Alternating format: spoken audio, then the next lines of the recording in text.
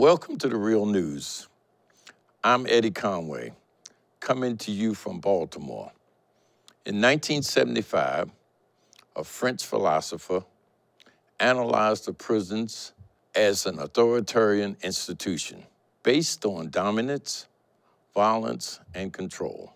Scandal after scandal, from violence between guards and prisoners, unsanitary and toxic conditions, and prison overcrowdedness. The prison system in the United States is constantly trying to re-legitimize itself through reform measures that change the dynamics of incarceration in name only, not in practice. For example, the New York City Council proposed to create better and more humane prisons to replace the notorious Rikers Island prison.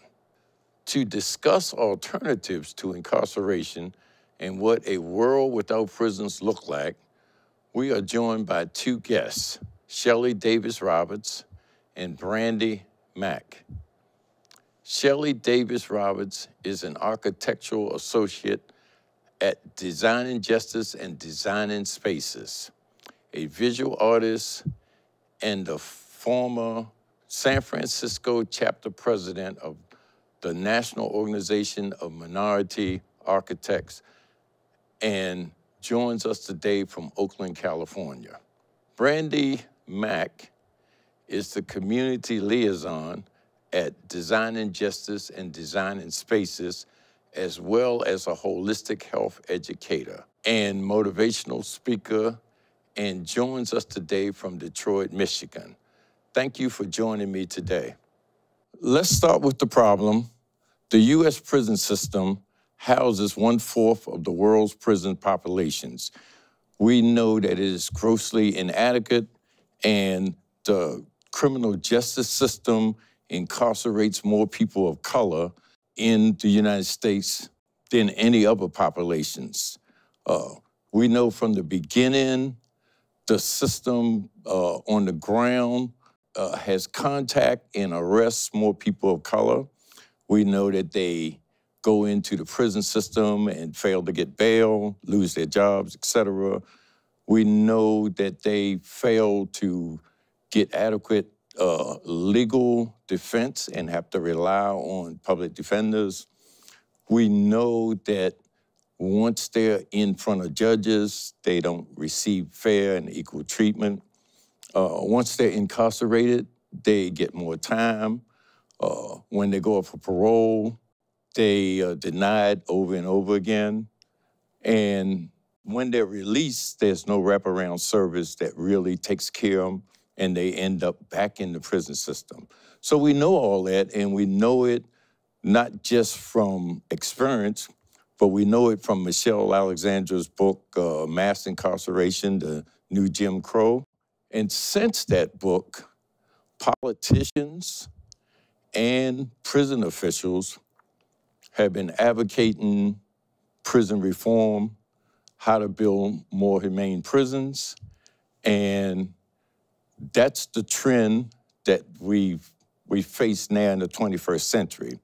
And so my question is, can prison reform and more humane prisons actually address the problems of the prison industrial complex?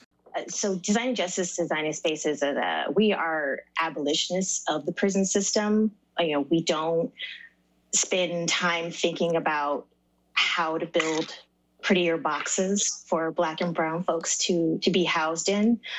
What we believe is that when, starting at the community level, when communities are resourced, and meaning that they have access to education, they have access to jobs, healthcare, all the things that are really basic human rights, housing, all those things that when you don't have them lead to crime and to violence.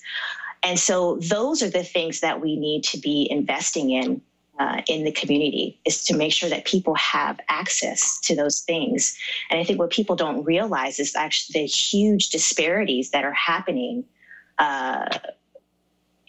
in access to those things, when you have those things, you tend to live in a bubble and you think that everybody's living at the same standard, and that's not what is happening. And so more investment in prisons is just less investment in human rights. So, when you continue to do that, you just continue to feed into that never-ending circle of trauma and violence.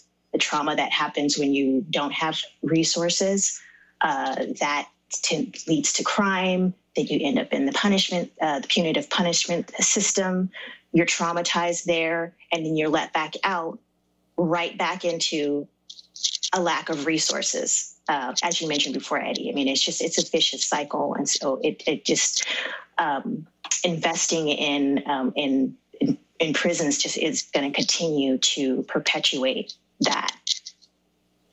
Well, now some of the pushback has been that state officials and prison officials are now attempting to change the trend of where prisons are going. Instead of the warehousing and mass incarceration, they're now talking about turning prisons into treatment programs. They're talking about building inside the prison drug treatment programs. They're talking about building mental health facility treatment programs.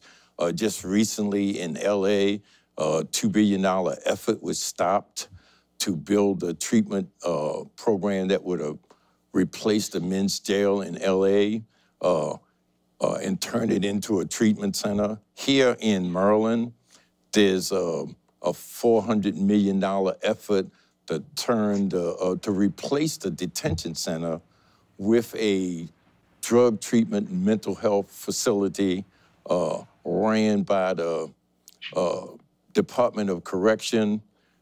These trends to do this, it's going to put people under the control of the Department of Correction. So is there a problem with that? I'll jump in. This is Brandy. Okay. I want to channel our beloved Michelle, who's invoked the conversation deeper for us to begin to design around it. And I also want to invoke our wonderful ancestor, Harriet Tubman, who said, free or die. Mm-hmm. And what we understand is that nature does not have a design of locking anything up. And as a biomimic designer with the Designing Justice team and working with the beloved community, we understand that you can put a new skirt on something, but it doesn't change the intention of it causing harm. So when we talk about creating new treatment prisons, there's one big piece there that does not equate to freedom, where we are still talking about caging people and offering service from a level of using a colonial design of helping those poor people. When we understand, again, when we talk about treatment, if people were resource rich, meaning the amount of community-based organizations that we have, from mentorship to drug rehabilitations, if they had the actual resources to do the work, we would not need to cage individuals with the assumption that this is what's better for them. In fact, we would be living in a more reciprocity design, a lifestyle where folks are met as equal. So we can put a new name on it, but again, if the design is still saying we're going to lock some folks up in order to make you better, when we also understand that our laws have been created, quite frankly, to continue the industrial system of slavery. So there's a direct connection there. So we have to be very mindful of saying that we're going to create a correctional treatment prison facility, because there's this thing, again, that here is say free or die. There's still this ability to lock people up. I also just wanted to add that, when projects like this are initiated, you have to ask who's in the room, when these kinds of decisions are being made, and what kind of work has been done with the people who are living in these communities where these prisons are located, or where the jails or these treatment facilities are located. What work is being done with the people who live around these facilities to ask, is this really the right solution? And I think there's a level of arrogance and even ignorance that, I think people have, because they don't even think to ask.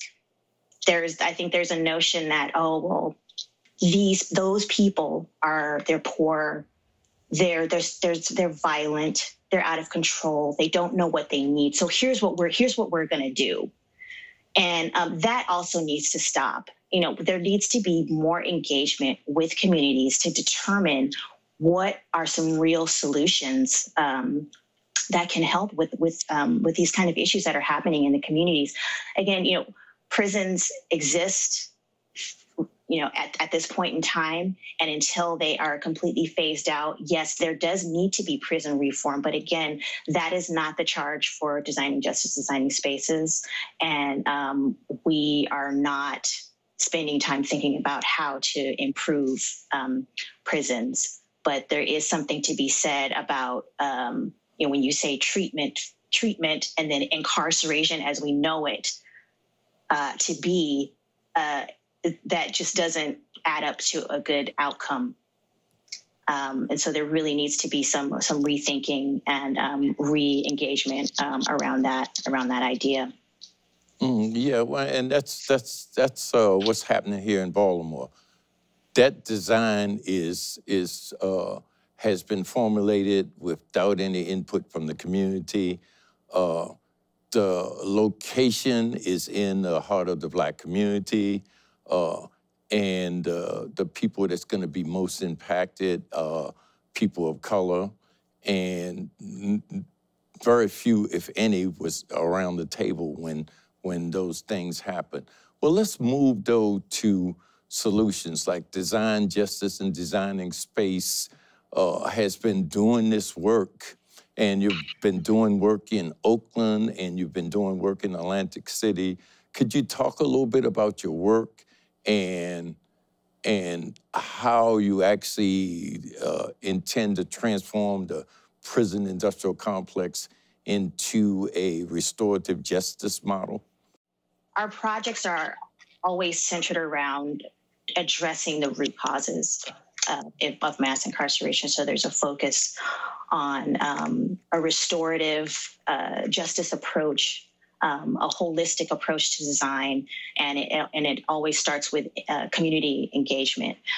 One of our projects, Restore Oakland, it's located in Fruitvale in East Oakland. It's an 18,000 square foot facility that is one of the first restorative economic and restorative justice centers in the country. It is home to the Ella Baker Center, to Ella Baker Center for Human Rights, Causa Justa, Just Cause. They address housing and immigrant rights, and also Restaurant Opportunities United, which deals with equity in the restaurant industry and helping Black and Brown folks be able to work in front of house jobs and to be able to gain work and gain a living wage income to be able to survive, particularly out here in the Bay Area where it is just astronomically expensive to live. And so it's a social justice hub. And the way that it was designed was with community input, particularly around the restorative justice space that exists in the building. It was done with the community partners who were practicing restorative justice, and they had an important part in the design of that space. As well as the design of many of the spaces that are in the building. There's a restaurant on the ground floor that Colors Restaurant, and they run workforce development programs where they're have a training kitchen. There's a food incubator program, La Cocina, that they're also working with. And so they're doing things to be able to provide people to be able to start their own businesses, again, to gain training and jobs so they can earn a living wage, to be able to come, and there's conflict resolution that's happening. There's human rights and policy change that's happening there in the building. And one of the most important things is that Restore Oakland actually owns that building. So Designing Justice, Designing Spaces is also a developer. So we were able to help them to purchase that building, and with new markets tax credits and fundraising, they were able to construct the building. And so ownership in communities like Oakland, which are being gentrified, is huge. So there's a multi-layer process in terms of creating a restorative or starting to invest in restorative cities, if you will, and Restore Oakland is just the start of that. Coming from the lens of working with our beloved community, doing community-based organizing for the last 20 years, one thing that we recognize as agents of the built environment is that we don't have a shortage of amazing programs that are looking to support our community to heal themselves from anti-Blackness and racist systems. But what we do have a shortage of are the actual infrastructures for that to take place. And so we have been graciously brought on the team that our Mayor Keisha Bottoms has put together with our community partners who spent 5 years working policy to say, let's close down these jails. Women on the Rise and the Racial Justice Action Network, again, the most important part of our work is listening deep and working with community in order to make this holistic process happening. We understand that it is our work to look at the built environment. We often hear in history about redlining and all of the things that have caused Black and brown people to be marginalized. And so as we began to reimagine that, it's not just about the building, the policy and the program are essential keys. So as Shelley asserted, we start our engagement with the folks who were most harmed by the space, because who else knows better what a space of equity should look like. What I think is amazing about our project in Atlanta is that Mayor Keisha Bottoms, after listening deeply, and our partners, the Racial Justice Action Network and Women on the Rise, spent 5 years outside of the jail saying, close down these jails. This is not what's needed. And the mayor was able to listen after our partners were able to continue to say, this isn't okay. And she put together a task force of beloved community leaders throughout the city of Atlanta to say, what does it look like if we were to reimagine the Atlanta City Detention Center as a center of equity? What does that look like? And so that process, though very layered, is some of the style and the design that we have to do to undesign this environment that essentially was designed to keep us in slavery. When I say us, Black and brown people. So again, we have the pedagogy and the degrees, and we've created mentor programs, and we continue to get grants and funding. But what does it look like, as Shelley said, to have ownership, to work in cooperation? As Africans in America at one time had Wall Streets and different communities that were intentionally burned down. So as we begin to rebuild the built environment, it's important for us to work with folks who are doing the program, but it's also a learning curve for our folks who are doing program, because often we're just not taught to think about the built environment. And development is a process. It can be very uncomfortable. It requires capital. It requires engaging with all of the different players, even those who may not agree with what we're doing, because the whole ecosystem has to be a part of it. But it has been an honor to work at those intersections with program, with people, with our city government who's saying, you know what, we do need to reimagine what it really means to create sovereignty in this nation that we call the United States. Well, tell me this. how can other people get involved and I can see in Oakland and Atlanta, apparently there has been at least a friendly city government, if not friendly, at least not hostile. How can other people in other cities get involved in a process like this, creating that space that will give all those wraparound services to the population and prevent them from being snatched in the prison industrial complex? Can you give us some insight or contacts or suggestions on what people might do to duplicate the process? As with any new thing, we're excited that we've created a concept development process that you can visit our website at www.designingjustice.org and reach out to us, because what we also understand is that we go fast alone, but we go far together. And again, we have amazing programs who are doing great work, but the built environment hasn't come into play. So we're currently working in Atlanta. We're working with Just City in Los Angeles. We're tentatively working on projects in Jackson, Mississippi. Again, really being clear that architects, designers, and developers is what we do, but also the importance of working with our community who are working in programs, because it's an intersection. We, as Shelley said, are joyous that our co-founder, Kyle Rollins, is working on what does it look like to have ownership? Because what we also understand is that our nonprofit model was not necessarily a regenerative model for Black and Brown people. It can support, but is it a liberatory tool?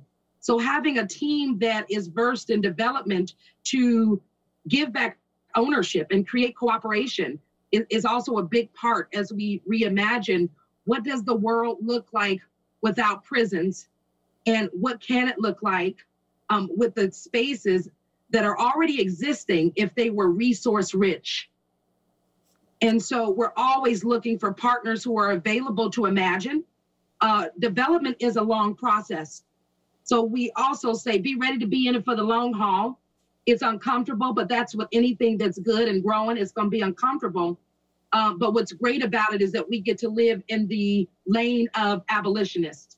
It's really important to be able to feel free to, as Brandy said, to talk to one another. That's simply the only way that it's going to happen, is that there has to be a lot of cross-pollination that's happening around this topic.